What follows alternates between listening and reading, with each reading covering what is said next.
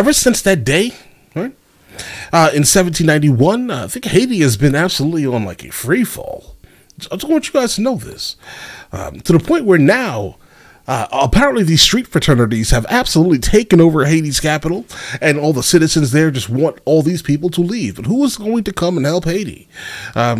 There have been all these countries around the world who have seen the plight of the Haitians and have done nothing about it. But why would they? I mean, they obviously still may be somewhat offended at what happened on that fateful day in 1791.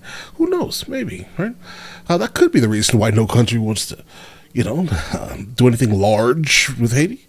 But either way, let's jump into this video immediately. Coming from CNN. Let's check it out.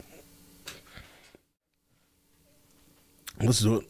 Haiti's government has imposed a state of emergency and a curfew amid surging gang violence and a deadly gang assault on the capital's main prison that allowed thousands of inmates to escape. The U.S. Embassy in Haiti is urging citizens to leave the country. Haiti has been engulfed in turmoil for years, as our CNN's David Culver explains. All right, let's get it.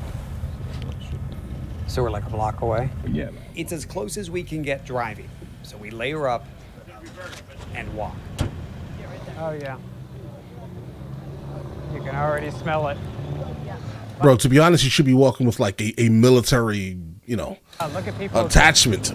still making their commute as tires are burning right in the middle of the street here. No police barricade, no firefighters. Most seemingly unfazed. These flames have been burning for several hours. Haiti has been engulfed in turmoil for years. Right.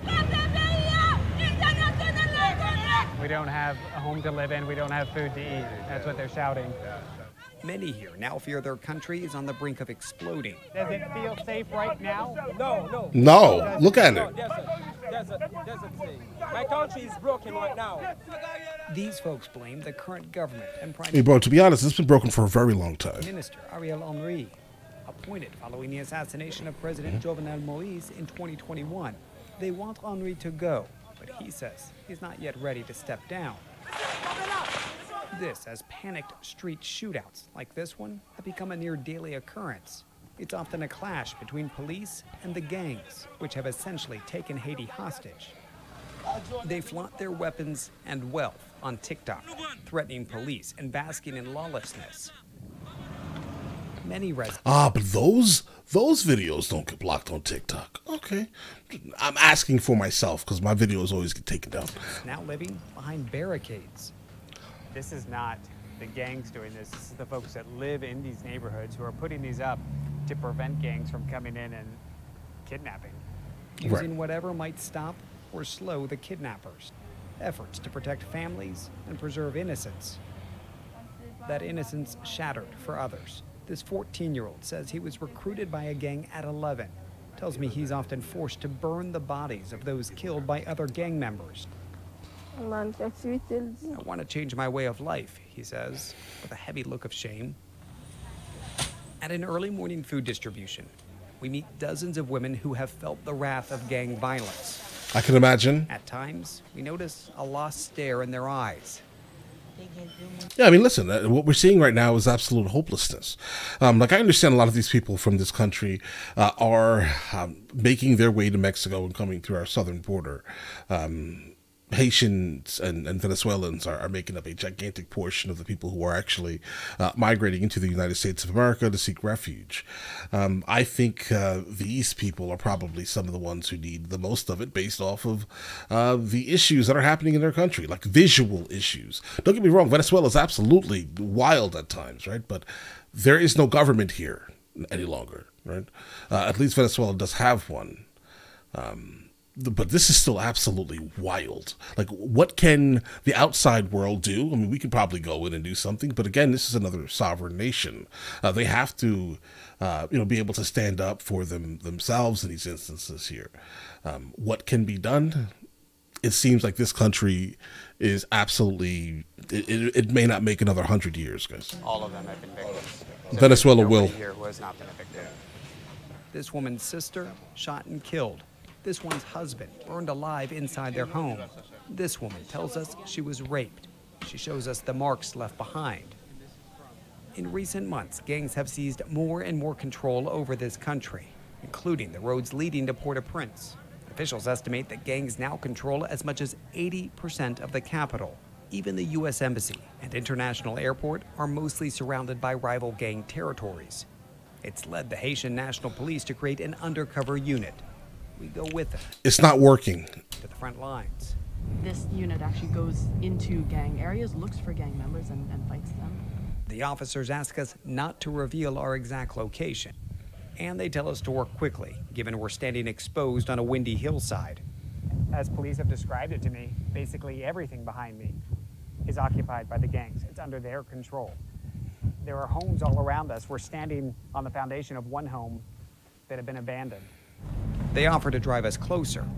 And you Pass. get ready. Yes, our Don't do it, bro. all geared up now, ready for potential gunfire to come our way. Stay away from the windows as we come in here. They describe this as the last defensive point, and beyond here is what they consider to be their front lines. From here, you can see the battlefield. No signs of any suspected gang members, for now. The front lines, guys, is like a suburb. Police are not the only ones trying to gain the upper hand here. In a fractured state, alternatives to the gangs and government surface. We're headed to meet a commander of BSAP, Haiti's armed environmental protection agency that has splintered from the Henri government, challenging its legitimacy. We pull up to a gated compound. The man in the purple shirt leads us in. He then changes into his BSAP uniform. It's the commander. He's in hiding from police. His message echoes the anti-government protester. Toute révolution. He flexes BSAP's strength in numbers and its potential to help bring stability. But when it comes to his own family, You mentioned you have 4 kids. What do you think their future is in this Get them out of the country right now. country? he fears their future is best served leaving Haiti. The desperation Right. is felt beyond Port-au-Prince, in places like Jeremy. And you 100% know República Dominicana is absolutely not going to take any of any Haitians. They're not going to do it. Right. So what is left here? This is the reason why they are seeking refuge in the United States of America. The UN This chopper is why is they're the doing safest that. way to get there. It's about an hour ride. Members of the World Food Program I mean, obviously, guys, we shouldn't be the only ones having to take the world's refugees, right? But this is just what they're doing. This is what I'm saying. take us through this rural coastal community devastated by recent protests. Right back there, you had 5 people were killed last week. Right there? It was right there, yeah. We arrive at this agricultural consortium. The WFP buys food from these local farmers to then hand out. But the recent protests have blocked distribution efforts, leaving some food to spoil. It's frustrating for the WFP officials, as they know you don't have to look far to find hunger here. These farmers pointing to their stomachs, lifting their shirts to us. When you're hungry, a lot of folks will look at Haiti and they'll say, it's had issues for so long. The question that no doubt people in the U.S. will ask is, well, why should we help? Well, there are 2 reasons why you need to help. First of all, it's on humanitarian grounds. But then there's also our own self-interest in the U.S. So the longer you wait to act on Haiti, the more migrants there will be on our southern border. It's too late. It's already happening right now. But the thing about it, you can talk about humanitarian things, but America en masse doesn't really help countries like this specifically en masse. I mean, the countries need to be like Israel or the Ukraine or basically anything in Europe. That generally tends to be how that works en masse. If you're talking about large budget help, it tends to be that, or how about this? It looks like that, at least. It's that simple. Many here search for normalcy where they can. Even with the threat of violence, missing Mass for some is not an option. They wear their Sunday best and unite in prayer. Places of worship are not immune from gang terror, but they at least offer a moment of tranquility and hope for now. And David Culver joins us now live from Los Angeles. David, just really incredible piece there. What can you share with us about what the latest is on the ground? We know, of course, over the weekend there was that massive prison break. I mean, what's the latest you can tell us?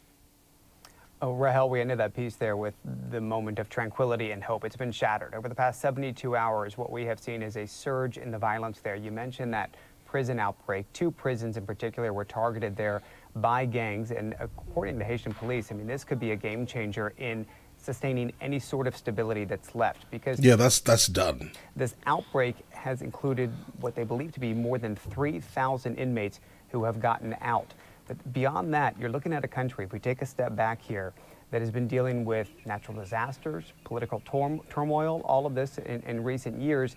And people that... Guys, it's not just recent years at all. As you saw in that piece, really say that they want to have their own choice in things and their own leadership. And right now there's a leader, Prime Minister Ariel Henry, who has been appointed. They have not had elections since 2016. The Henry government says that the reason they have not had elections is because of the instability that we pointed out there.